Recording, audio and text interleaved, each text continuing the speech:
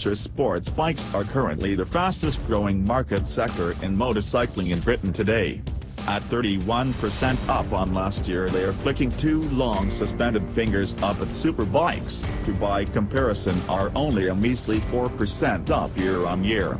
It would appear that UK riders are finally following in the footsteps of our European chums, eschewing 1 million bhp in favor of decent tank ranges, Ewan and Charlie styling and easier everyday riding.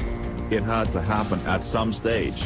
As motorcycling becomes older and fewer young bloods come in at the bottom, so biking's demographic has changed.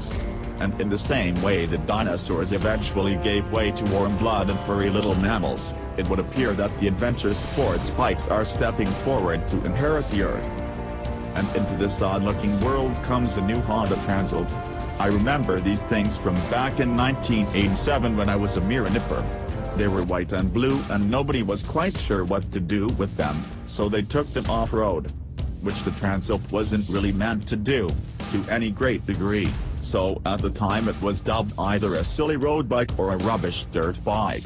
More recently, I rode 1,600 miles around Turkey for the last issue on a 650 Transalp, which probably makes me the only journalist to have actually ridden one in the last 10 years and therefore uniquely qualified to comment on the new bike. And while that Transalp was brilliant at pottering around the country at 80 miles per hour in tremendous comfort, it was wholly unexciting and not very pretty. I admired it for what it could do but always wished I was on something else. And so to this latest incarnation.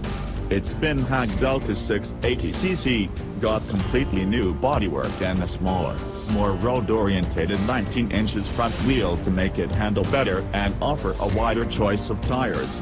Some of the journalists on the launch thought it was grossly ugly, and certainly the headlight assembly is no oil painting. But I rather like its rumpy, stumpy Massey Ferguson looks, and the new Transalp has the air of a bike which can be ridden for miles and take a hell of a beating in the process. 20 years of refinement mean this Honda is nothing if not built to last, and I wager you could throw this fella down the road at least 5 times before you actually needed to fix anything more than brake levers.